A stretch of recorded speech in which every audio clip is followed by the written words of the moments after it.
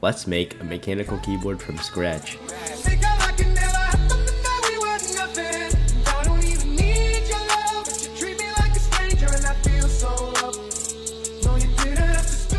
So first of all, what is a mechanical keyboard? A mechanical keyboard is a special type of computer keyboard that uses mechanical switches, a physical mechanism that forms an electrical connection between two pins when pressed. There are 5 main components to almost any mechanical keyboard: the case, the PCB or printed circuit board, the plate, the switches, and the keycaps. I actually lied and there's a 6th part, stabilizers, but I hesitate to mention them because I feel like they are one of the most poorly designed mechanisms ever created. Going back to this image, I'm going to be making these 3 components.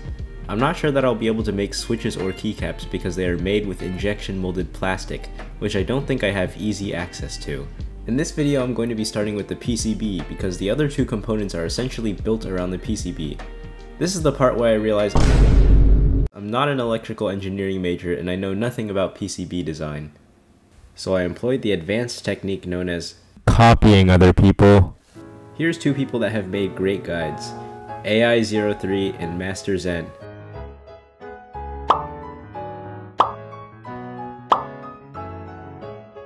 Of all the things throughout PCB design, I spent a ridiculous amount of time trying to figure out how to use third-party tools to convert images to the silkscreen, a cosmetic layer on PCBs. Then I realized there was literally a built-in tool that does just that. I also asked the people of the Discord server Keyboard Atelier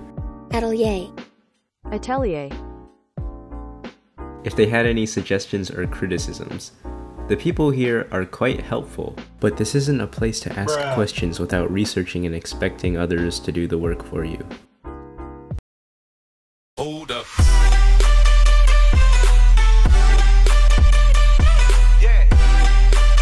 Now it's time to wait for a manufacturer in China to send my stuff over.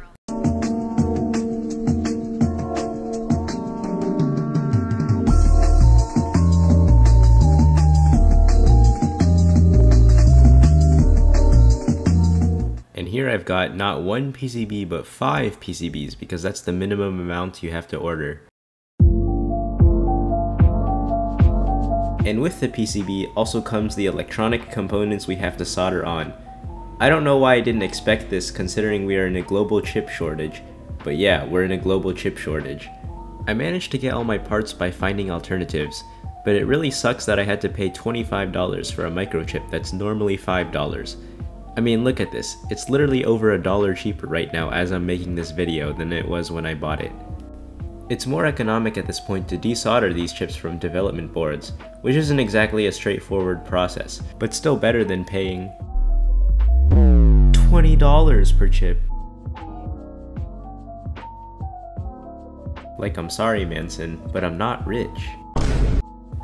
And now it's time to have those electronic components come from a warehouse in China, but by boat this time because it's free.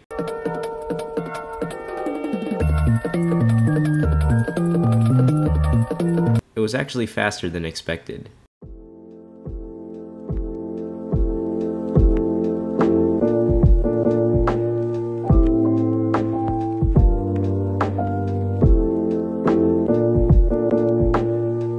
In this picture I've soldered 2 22 ohm resistors.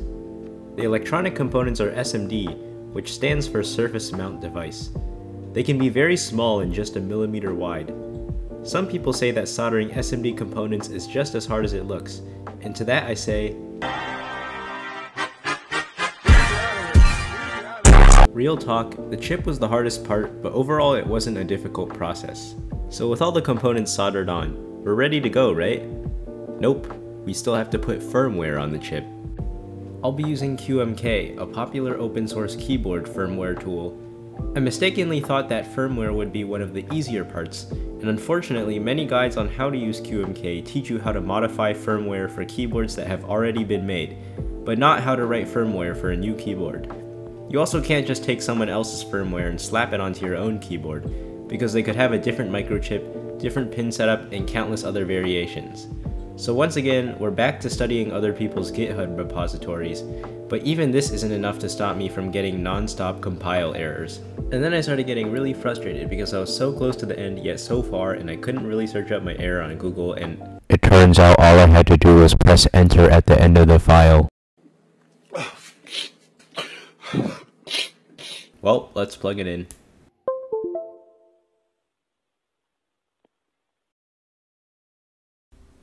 So I'm using tweezers to form the electrical connections, and hey, it works.